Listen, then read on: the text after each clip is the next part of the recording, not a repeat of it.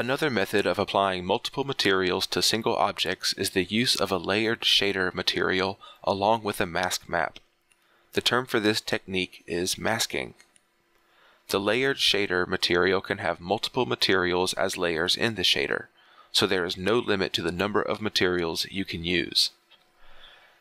You could have as few as 2 materials, for instance, a sticker added onto the surface of an object that already has a material on it. Or it can have multiple materials, for example, a prop that not only has several stickers on it, but those stickers are also over 2 different materials. However, that can become a much more complicated process. For this lesson, you'll keep it simple and add just 1 sticker to your briefcase.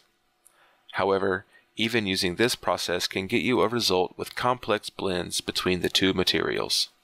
This workflow is extremely flexible because it is geometry independent, meaning it does not rely on specific polygons having materials assigned to them in order to be able to use a certain material.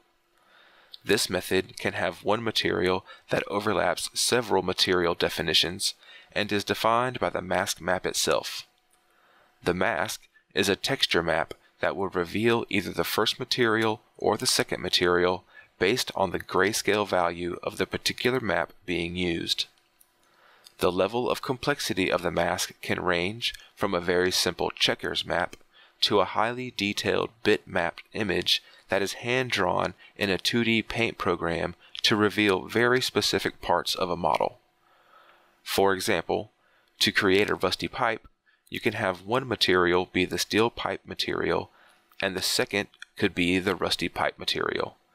By creating a specialized texture map to blend the two, you can create a very realistic rusted pipe effect.